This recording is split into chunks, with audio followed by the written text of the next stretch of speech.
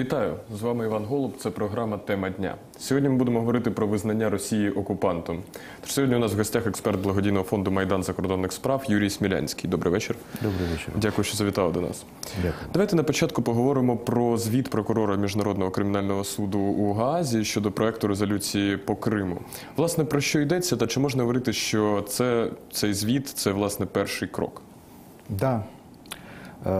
Можно со стопроцентной, с 200% уверенности говорить о том, что действительно отчет Генерального прокурора Международного уголовного суда – это шаг очень серьезный, очень важный с точки зрения интересов Украины, потому что по сути сказано в отчете? О том, что Россия является агрессором. И этот вопрос сегодня находится в процессе расследования.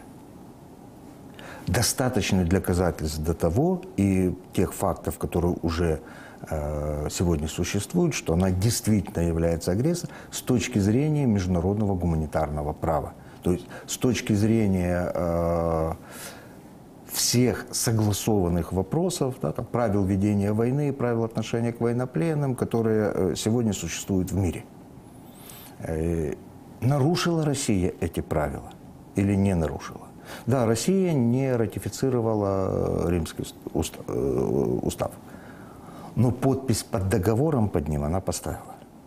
И, в общем-то, да, уже информация сегодняшнего дня в связи с, как следствие опубликованного промежуточного отчета о работе прокурора Международного уголовного суда, Россия отзывает свою подпись из-под договора, не ратифицированного ею Римского устава.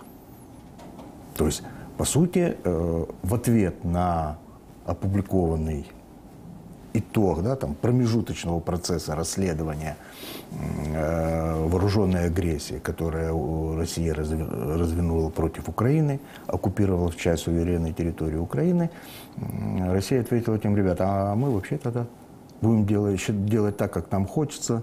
Все правила, которые применены в мире в отношении войны, в отношении взаимоотношений сторон, в отношении правил ведения войны и так далее, для нас міжнародних правил більше не существує. Давайте спробуємо зрозуміти, що взагалі буде означати ось визнання факту міжнародного збройного конфлікту, що це може за собою понести? Итог расследования, если его выводы окончательные будут звучать в контексте того, что Россия, совершив вооруженную агрессию против Украины, оккупировала часть суверенной территории, попыталась аннексировать часть территории, а именно Крымский полуостров, совершила ряд военных преступлений, которые подпадают под нормы и под те нарушения, под те преступления, которые имеет право рассматривать Гаагский уголовный суд. Суд в этом случае принимает итог расследования уже к производству и выносит решение. Но дело в том, что решение Гаагского трибунала не имеет срока давности. То есть лица, которые будут названы военными преступниками в связи с вооруженной агрессией России против Украины, военные преступники уже навсегда. И они в любом случае в какой-то момент времени будуть нести наказання. А щодо цієї відповіді з боку Кремля про відзив свого підпису, як це може вплинути на ситуацію? Для России это, можно говорить так, что она может ухудшить отношение к России с точки зрения мирового сообщества. По сути, таким отзывом Россия говорит, во-первых, давайте вернемся в 2015 год, когда Российской Федерации было заявлено, что нормы внутреннего законодательства у них выше международного права. Это как бы заявление. А теперь, как развитие этого заявления, по сути звучит, что, ребят, да нам плевать на все, что вы о нас думаете, как хотим в мире себя вести, так мы себя и будем вести. То есть фактически Россия, отзывая свою подпись, говорит всему миру: да, мы страна-террорист, да, мы страна-бандит, мы будем жить по законам террористов и бандитов, нормальные цивилизованные правила поведения в мире для нас не существует, принимайте такими, какие мы есть. Вопрос мировому сообществу, а готові ли на їх приймати? Тобто, в принципі, з юридичної точки зору це ніяк не вплине на ситуацію з Гаазьким судом? Он работает по своим правилам, по своему уставу. И если расследование уже началось, и итог расследования будет тем, что да, факты, которые изложены и подвергнуты расследованию, и те материалы, которые были предоставлены в ходе предварительного следствия, соответствуют тому, что Россия совершила военные преступления на оккупированной территории Украины, и в целом против Украины, Гаагский суд все равно примет это к рассмотрению і прийме соответствующее рішення. На вашу думку, чи достатньо цих фактів? Чи вдало попрацювала українська сторона? Ну, в принципе, их уже вполне предостаточно. Еще одно положительный момент для Украины в этом случае, что, во-первых, в этом следственном деле, да, следственном производстве объединены уже воедино все факты проявления вооруженной агрессии. То есть это и оккупация Крыма, это избитый Боинг, это и оккупация части территории Донецкой и Луганской областей. Это все в одном производстве. То есть это все неотъемлемые части одной вооруженной агрессии, которую Российская Федерация осуществляет против Украины. Зрозуміло. Давайте поговоримо щодо прийнятої в ООН резолюції по Криму. Власне, про визнання міжнародною спільнотою фактів порушення прав людини у Криму. Хто підтримав цей документ, хто ні і чому? Ну, наверное, проще начать с того, кто не поддержал. Да, это группа стран.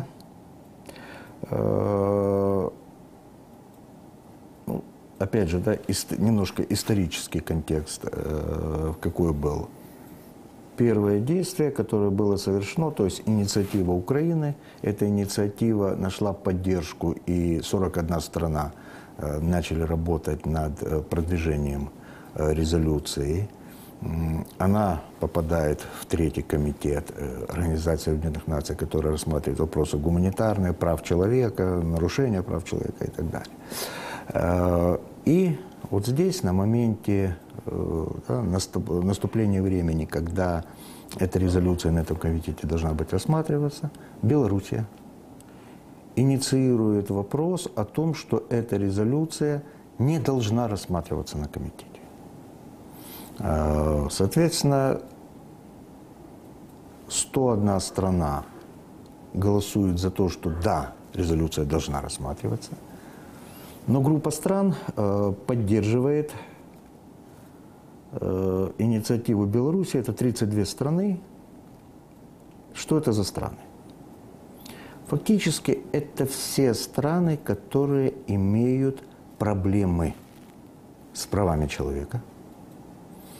Это страны, которые имеют какой-то свой интерес, в первую очередь финансовый, да, в зависимости от России. И эти страны как бы, да, находятся на стороне Российской Федерации инициативы Белоруссии о том, что эту резолюцию не надо рассматривать. Ну, соответственно, эти страны же голосовали на комитете и против. Ну, там, допустим, для примера, да, там Ангола, Бурунди, Боливия, Куба, Судан, Сирия, Венесуэла, Зимбабве. Группа стран, у которых режимы не демократические, режимы, которые держатся только на уничижении, да, запугивании и ведении террора против собственного народа разными способами. И все эти страны имеют российскую поддержку. Власне, щодо цього, які висновки потрібно зробити Україні? Ось голосування закінчилося. Що тепер робити? Ну, во-первых, не почивать на лаврах. Да, это маленькая победа.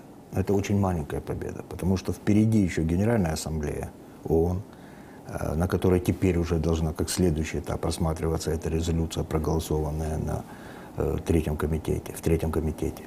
Не надо забывать о том, что всего лишь 73 страны проголосовали за резолюцию. Да, она принята, но это только 73 страны. Достаточно ли будет того, чтобы 73 страны, надеемся, что никто не передумает, потому что Российская Федерация будет проводить сегодня активную работу для того, чтобы переубедить представителей стран, голосовавших за резолюцию, в том, что не нужно этого делать. И Россия, в общем-то, на международных площадках, подобных ООН, ведет себя достаточно уверенно и зачастую успешно. Да, тоже проигрывает, но и побеждает. Кроме того, Российская Федерация постоянный член Совета Безопасности. То есть у нее есть козыря, которые она может выкладывать страны, говорить, а мы вот вам-то, вас поддержим там-то, а мы вас поддержим. Или наоборот, не поддержим в том, что вам интересно. Хотите, чтобы поддержали, поддержите здесь нас.